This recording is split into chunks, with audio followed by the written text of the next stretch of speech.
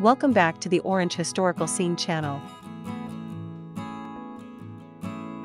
Loretta Lynn, born April 14, 1932, was an American singer-songwriter. In a career which spanned 6 decades in country music, Lynn released multiple gold albums.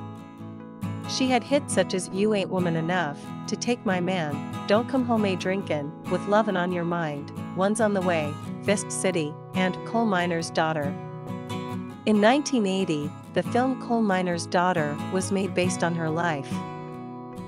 Lynn received many awards and other accolades for her groundbreaking role in country music, including awards from both the Country Music Association and Academy of Country Music as a duet partner and an individual artist.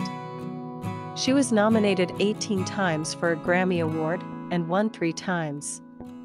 As of 2022, Lynn was the most awarded female country recording artist and the only female ACM Artist of the decade, 1970s. Lynn scored 24 #1 hit singles and 11 #1 albums. She ended 57 years of touring on the road after she suffered a stroke in 2017 and then broke her hip in 2018. She died on October 4, 2022.